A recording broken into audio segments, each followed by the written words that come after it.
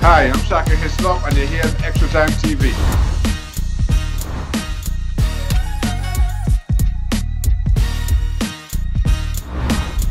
Ladies and gentlemen, welcome to another edition of Extra Time TV. This is Andre Soklal and I'm joined once again by James Baird.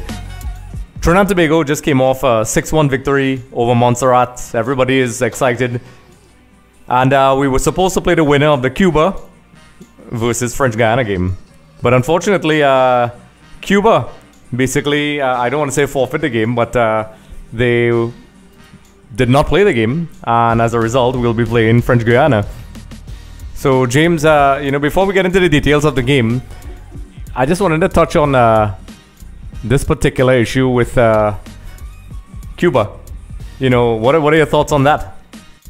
I think there's politics at play somewhere, because to me, from what I read in the research and the friends that I have that on the Cuban side, they had been training for a while. I think they were in Nicaragua or one of those countries for a month preparing, and then obviously as they were trying to get to America to play the game, there's no visas and things like this. So it's disappointing, because I think they had a very bright team, because quite a few players playing in Europe. I think O'Neill Hernandez is one of them. Obviously they're not getting to play, so it's sad. I mean, all those players would have been looking forward to this. They would have taken time out of their club careers to get ready for it. So it's disappointing, but we don't know enough about it. That's a sad reality. I mean, it gives French Guiana, I don't want to say a free pass to this game, but and it's interesting because I was looking forward to seeing the two teams face off to see what Trinidad were going to play. Now we're going into a game that we don't really know what French Guiana have. I mean, I know they were in, I think the 2007 was it Gold Cup, or one of the Gold Cups, relatively recently. I can't remember, but I don't know too much about them. So it's a very interesting turn of events, let's say, but I suppose we'll probably hear more as time goes on, but it's disappointing. Yep, and it was it is, and I'll just read something before we head into the game. One of the quotes I got from Concacaf. Concacaf has been in regular communication with the Cuban Football Association regarding their travel to the 2021 Concacaf Gold Cup preliminary round qualifiers. Unfortunately, due to COVID-19 related travel and visa challenges and the required COVID-19 testing regime, their match tonight against French Guiana will not take place. The health of the players is a priority, according to the statement. Given the current public health situation and the ongoing need for protocols to be adhered to, the health and safety of participating teams cannot be compromised. So, that was the statement, we got straight from Concacaf. So, it is what it is. Now we play, French Guiana. So, James, we came up from a 6-1 victory from Montserrat. Everybody's buzzing. We did our reaction, folks. You can check that out with James and Andre Samuel. So, let's talk about this game, James. We're heading into this game. How does Trinidad approach this game, James? Well, the first thing I want to say, just before we go into that, is I find it interesting, Concacaf's statement, and then what you're reading in the media from Cuba is very different. But as I say, that's another story, but I just wanted to put that in there, first of all. Conspiracies. They do vary. But anyway, we're talking about Trinidad now. I don't know what to expect, because we know, obviously, Trinidad have the potential injury doubts. I think Aubrey David obviously got the facial injury, which obviously was horrific. We don't know if he's going to play this. I think I actually watched the press conference with Angus Eve, and he said give him as much time as possible to try and make it, obviously. And I think the other one was Tristan Hodge. So two players that started the game, obviously. But we do have cover in there. To me, I mean, we spoke about it at the time that we did the preview. They have a lot of full-back cover. They have a few centre-backs covers. So they should be able to handle it. And I think we handled ourselves very well in the Montserrat game. I think we very comfortably put them to bed. I think there was a lot of mistakes by their opposition goalkeeper, but I think we took our goals well. We did well. And this will be a different challenge for us, because, as I say, we don't know too much about French Guiana. I think they have a few players playing in Europe. I think Sloan Privet, Kevin Romani, Simon Lugier, among few. I mean, some of these guys have played in they're kind of veterans of the French game, but they're not obviously playing top tier. But it's interesting, because I don't know what we're going to expect. I would imagine they'll mix that blend with some local talent, but it will be very much I don't want to say anybody's game, because I think definitely Trinidad has to be favourites, but you don't know. They could come up and surprise us. And you know, we've seen complacency before. This is not something that's new to Trinidad and Tobago. I mean, everybody's talking about the Bahamas game, but this game in particular is one where we have shown in the past where we get a result, we get carried away, everybody gets carried away and start jumping ahead, and then we see what happens. We sometimes fall on our faces. I don't think Angus Eve is the kind of guy who would allow that to happen. It's really down to the players. I mean, there's only so much the coach can do. But you know, as we predicted, Angus went with the 4-2-3-1 formation that he loves. That's a formation that he's very comfortable with. You know, locking things down at the back, and eventually it gave the forward some tranquility, and we saw the result. So do you think there'll be much changes outside the absence of Hodge and Aubrey David tactically in terms of the formations? Well, I think definitely players stake their place for a game, you know, in a sense. I thought Rion Moore came on and took his 2 goals very well. Will Angus change it from the start? I doubt very much. I think he will go with, you know, Lobo up top again, because, as I say, especially the fact that we don't know too much about them. You know, although it would have been if there was a game that was, I don't want to say easier, but a lesser opponent which we know about, he could have made those changes. But I think because of that, he will keep very similar. I mean, a very similar team. But I think one thing he has to be a little careful of is, I think they will be a little pacier. They will be a little bit more disciplined. I think they have a coach from France, if I'm not mistaken. So they've probably done their homework. They've already watched our game against Montserrat. They will have a plan, you know. And I think, as I say, we just have to be cautious because, as I say, we don't know too much about them. And as I say, the fact that they did make the Gold Cup, as I say, not too long ago in a sense, says that they do have something about them. And obviously they have the French link. So we will see. But I think that we will go with a very similar squad. Angus will be hoping that he can get, you know, 1 or 2 goals early on, so we can get these guys, you know, more experienced, the guys like Leon Moore and other guys. So it will be an interesting, as I say, the first 20-25 minutes will be key in this game. We will have to lock it up, and I think that's why obviously Hackshaw and Kaleem Highland were preferred in that 2-sitting role. You know, the only thing is, as I say, I found Hackshaw was a bit aggressive at times. He got the yellow card, and to me, he got cautioned, you know, several times after that. You know, so he has to be a little careful, and also, I'm not sure if he gets a second yellow in this game, if he would miss, obviously, the Gold Cup games that are coming up, because you do have to think about, as a coach, you know, what's next. If we you know, go 1 or 2 goals up, we have to then plan, because I think the Gold Cup's next week as well, you know, if it all goes well. So there's a lot of things that Angus Eve has to consider, but I think we're on the right path, and I think we have the quality to do it. Yes, and you know, before we move along with some more discussions, if we win this game, folks, we head into Group A of the Concacaf Gold Cup with Mexico, El Salvador, and Curacao. Very difficult teams. That's a discussion for another time. Let's take one game at a time, James. One game at a time. So, you know, one thing I did notice, everybody's getting carried away and excited. But of course, you know, as a fan, I mean, we'd love to be excited. But there were little things that I noticed that's still there that Angus has to be wary of with stronger teams. For example, when we conceded that goal, yes, we responded quickly. Yes, we got a goal, but it shows a recurring problem with Trinidad and Tobago football at all levels. That concentration level, where we start getting kind of cocky and we start cruising. That intensity that we need for the 90 minutes. Very much like, you know, I'm going to make a comparison to the Euros, like Roberto Mancini and his Italy. I think, you know, while the team has hardly really trained together and played much, that is something against teams with better strikers and more clinical players could hurt us. You know, when we played in the last set of qualifiers before under Dennis Lawrence, Stephen Hart, and so on, that has always been our undoing. We played well for maybe about 60-something minutes, and then we always have this dip, which we pay for with the bigger teams. In this particular case, Montserrat, you know, basically was not, no disrespect to Montserrat, but the opposition was not of that quality of a Mexico or a Costa Rica or a USA. So, you know, we were able to, you know, instill an element of confidence and bounce back. So, you know, I'm guessing Angus is probably looking at this. From what I know, he's the kind of guy who's very meticulous. I'm not saying any other coach isn't, but I mean, to me, that was a very glaring thing that they have to pay attention to. The players are clearly fired up, as you saw, James. You know, I mean, maybe too much so, but I mean, considering all the nonsense going on in the camp, I guess that's a good sign, I guess.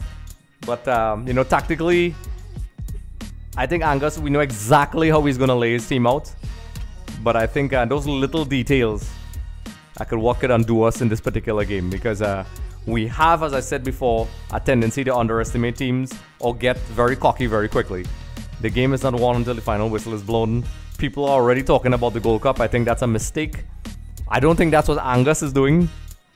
But I think the press needs to kind of dial it back sometimes, because I've been seeing articles about, you know, the Renaissance and things like that. It's one game. One game. I know everybody talks about our game against the Bahamas that we drew. And sometimes that says a loss because it feels like a loss. But I think we really have to sit down and think, because the Gold Cup is next week. And I think people will be expecting us to be beating French Guiana 6-0. And when we go into the group stages, they'll be shocked. And I think people need to curb their expectations and understand that while it was a great result, there's a lot of work to be done. So, you know, in my eyes, I think it should be a victory for Trinidad and Tobago. From what I know of Angus, I don't think complacency will be allowed to set in. But that's an issue that many other coaches have tried to deal with, and, you know, it has undone good results in the past. So, you know, based on the injuries and so on, who do you think will be the key player for us in this game? Well, I think, as I say, I'd be curious to see if Aubrey David plays, because I thought he was a real warrior to, you know, play through it. I mean, I think this game, Nicholas Frederick may have a few more saves to make in this game. I think. I mean, I think we could get a lot more out of Alvin Jones. I think we didn't give you know, what was seen in the past. I think we need a little bit more going forward from him in this game. But I think obviously Kaleem Highland will be key, because he's a skipper. You know, he's the one that pulls things together. I think Lobo will be very much key for us, because I think this is a game that we need to get a goal. We need to get a goal probably early and settle the nerves, and then take the game to them, you know? Because as I say, we just don't know. And I think obviously Molino had a decent game in the last game, so we'll be hoping to see a little bit more from him this game. But it's one of those things, because we don't know really. I mean, I know I was reading Thierry Deneuve, who's the coach of French Guiana. He's definitely not, they feel like they have a chance of winning, you know? It's simple as that. So that shows me that there's confidence in their camp. They've obviously watched Trinidad, so the fact he's coming out and saying that and watched Trinidad means that he's not particularly scared. So that says a little bit about them. I mean, yes, you could come on and, you know, fool the media, but I don't hear that from what I heard from him. So I think, as I say, Highland, our keeper, will be key, and it'll be interesting to see, as I say, if Justin Hodge and Aubrey David make it, because if they don't, obviously that's two big changes along the back line. And remember, you know, when you get a result, especially like the last game, although we didn't get a shutout, it's important that the defensive unit stays together for confidence, continuity going forward, you know. So we may have to change things up, which then that's where, you know, I don't want to say mistakes creep in, but they could potentially creep. Yep, and you read my mind with Nicholas Frederick. I think he has been a great addition to the setup. I mean, also, you know, I'm a fan of Adrian Fonset as well, and obviously before there was Jan Michael Williams and so on, Marvin Phillip. But I think he adds that calmness at the back that we were missing for a little while, and not because of the poor quality of play. Just we weren't playing any football for a while. And I think he, you know, for a new guy who has never played with Trinidad and Tobago much, he looks completely at home. He's very commanding. I notice he's very vocal. And I think that gives the defense a sense of stability that they probably did not have before. I still think our Achilles heel is our defense. When we're focused, we're great. But we tend to have those lapses in concentration, which can hurt us. And, you know, Molino, I mean, even though Levi and Jovin isn't there, I think Molino adds that little bit of an X factor where, you know, people are aware of him and they have that presence. Okay, Kevin is here, and they will probably put some attention on him, which frees up the other players, I think, to play with a little more, bit more relaxed, I guess, because even in the previous games with Terry, we were very strong on the wide areas. Mockett was good, but Mockett is still young. But I think Mockett could benefit from these games, from, you know, just stepping in for Molino rather than being the go-to guy. So he could gradually grow into the national team rather than just being thrown in. But, you know, that's just my opinion. But I just touching on something you said there about obviously Nicholas Frendenberg. The only concern I have with it is he's so good with his feet that does it put additional pressure on our defence? Meaning that, you know, because he wants to keep the ball, he can knock the ball out. I don't know if our defenders are as comfortable as he is. So there was times in the game, for example, especially against Montserrat, I saw him. He was obviously coming out of his goal area to try and get the ball. They may or may not then pass it back, and because of those things, it could put pressure on the team too. Because, you know, he may want to play the ball out, and as I say, it's no secret that over the years we've not had defenders that are necessarily ball playing centre backs. You know, they tend to be very good in the air, you know, good technically and, you know, physically, but not necessarily with the ball. So that's always a worry that I have, especially when we try to knock it at the back, you know. And, you know, this is a question we spoke about it in our reaction with yourself and the other Andre about, you know, obviously the inevitable comparisons between Angus Eve and Terry Fenwick. And, you know, I think one of the commentators mentioned that this is a team that scored, you know, at that point in time, before we scored more goals. They said, you know, 8 goals in just, you know, 3 or 4 games. And, you know, it was pretty good by somebody from the outside looking in. You know, a lot of people are saying this is a new renaissance in football. What do you think about that? I think they may be getting a bit carried away at the moment because there's a lot of work to be done. I will say that. And as I say, I'm not being disrespectful saying that. I think it's a new era in a sense because obviously it's a new coach. And then, as we say, it's no lie that the normalisation committee have came in and said that in September they're most likely going to appoint somebody else. I mean, unless they give the job to Angus, obviously. But they've obviously they put it out there for potential people to apply. So, I mean, it is a new era. It is, as I say, Angus is now, as I say, putting his stamp on the team, but he's not had a long time to do it. So I would say we have to be optimistic, yes, but we have to be cautious of our expectations on the team because, as mentioned, if we do qualify, or let's say if we want to be confident when we qualify after tomorrow, it's not easy games we have in that group because let's be honest, we know the pressure, the pressing, the football that Mexico is going to bring. We know El Salvador is going to bring a lot of pace and a lot of, you know, speed, and they're going to press us in as well. And then Curacao are a very well coached side. They have a lot of Dutch players. So it's definitely not going to be a walk in the park. It's going to be backs against the wall and, you know, try to pick up some of the results, you know. So it's going to be difficult. And I think this is where the character of the squad has to come in. You know, we have to look to the big characters in the squad to pull the team through now. Yes, and, you know, perspective is an interesting thing, and I'll tell you why.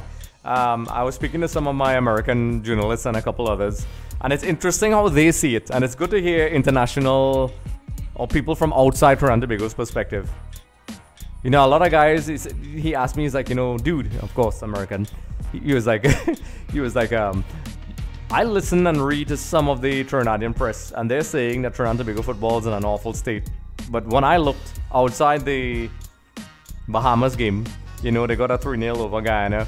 That last game against St. Kitts was really good. So, you know, from an outsider looking in, you know, yes, they didn't qualify. But, you know, the results were coming along. And to me, they said they were not surprised that this team, as a result of the previous games, you know, performed as they did. You know, the spine and the foundation was already there. 1 second. Okay, right, yeah. It was already there. So, you know, that comparison is very interesting. This doesn't really require an answer, but it just shows how sometimes it's good to have a different perspective because, you know, the narrative is sometimes written and, you know, people interpret certain things differently.